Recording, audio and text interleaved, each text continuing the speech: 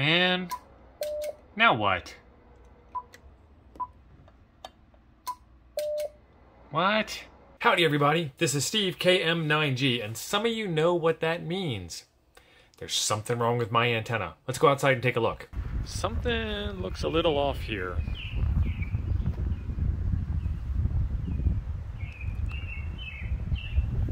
Just a little off.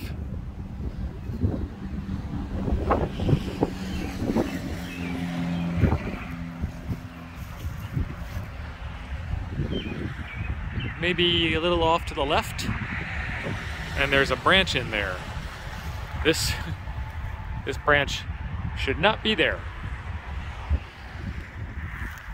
Let's see, that one's tight, that one's not tight, and that one's okay tight. And the rest of the damage, this is 30, that's pretty loose. This is 20, that's pretty loose. 30's on a doingy, so it's not bad. 10 isn't bad. 10's on a doingy, it's not bad. What is this one? 12. 12's on a doingy, it's not bad. And then this one's 40. 40 is the one that goes up and over. So I'm gonna have to take it down in order to fix that. And there's one more over here, which is 17. 17's got some return strength. So all the ones that are doingy are okay. 20's not bad, and 40's just way out there. Way out there with those sound effects. And then I'll have to tighten up those guys because there's some motion there. All right, so what do you do about weeds? What do you do about the radial field? I feel like the rabbits aren't doing their job this year. There is a trick, and I don't know if I'll be able to do it from here or not, but there's a trick where you can get underneath, because the radial plate is totally buried, and I already cleaned it off once this year, where you can get underneath and remove the cap, and then lift up the pole and take it away after you remove the flying lead here. I'll do that with a pair of pliers because it's stuck tight, and we'll see how well that works.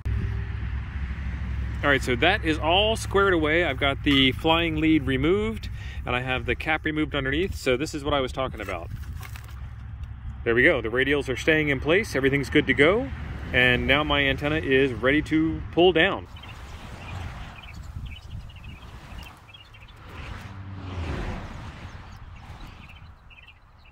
So this is what years in the Wisconsin winter has done for us. Not too bad. The pole never collapsed. It looks like there's a little bit of twisting. Some twigs caught up in there.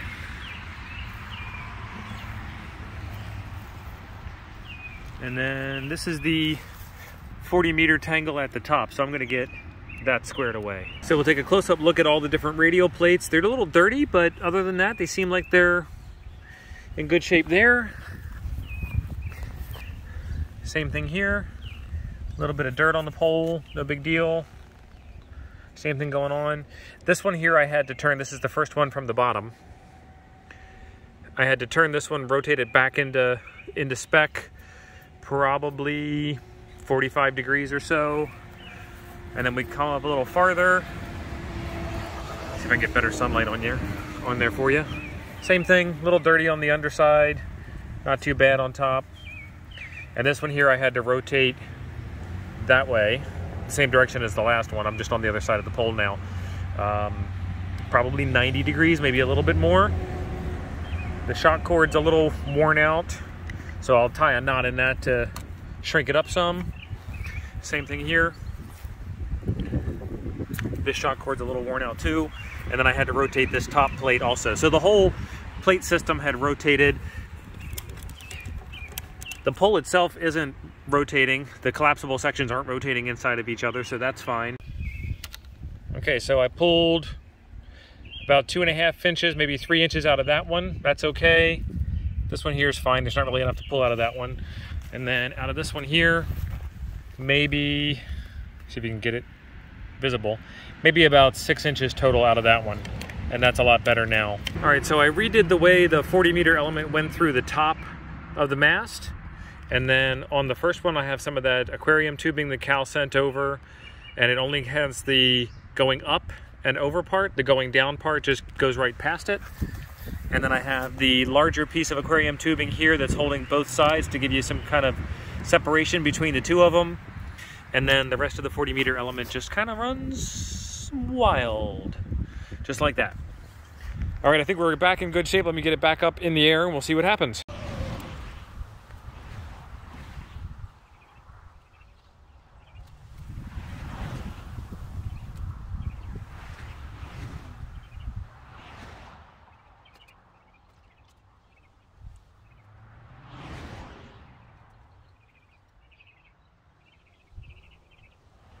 Okay, now we're all set again. I have reattached the guy ropes, guy wires, guy lines, whatever you want to call them. And then I've got 2 half hitches knots here, so I just tighten them down a little bit. And then we've got our 40-meter element that used to deflect a foot. It now only deflects a couple of inches. That's good. This one here is 17. 17 still got some good tension on it. 10. 10's got really good tension on it. What is this? This is 12. 12's doing okay. 30 is okay.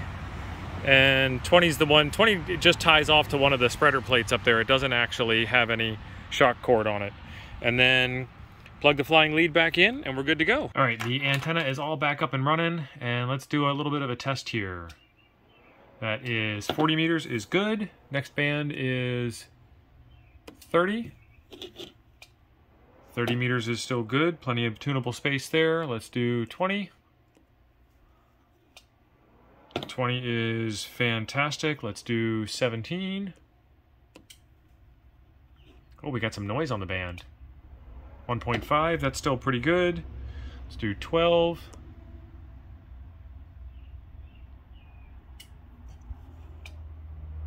Almost 2, that's still tunable. Let's do 10.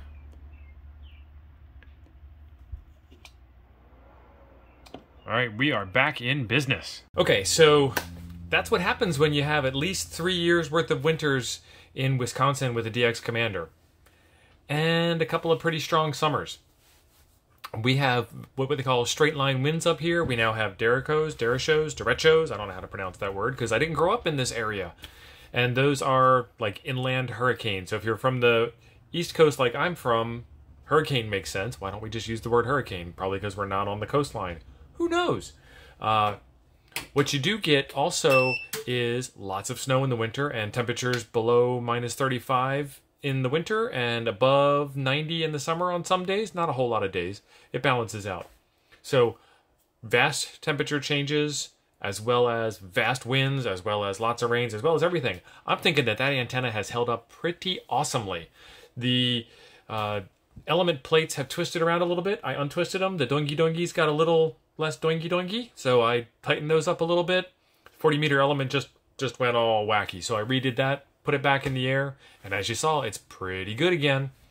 So fantastic value, and that's an important keyword there. I did try to build one of these antennas on my own and was not able to do so for the price that Cal offers. So I'm really happy with the antenna. I'm really happy with the price. I had plenty of wire left over for other antenna experiments, and it's been fantastic. Highly recommended that you get one of these. If you do, down in the comments field over on Cal's website, just tell him that T.O. sent you. He'll know who it is.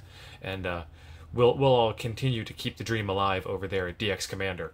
I am very happy with this antenna. I'm going to get back to playing radio. There are some more videos over here that you might enjoy next. Thanks for being awesome. We'll see you in the next one.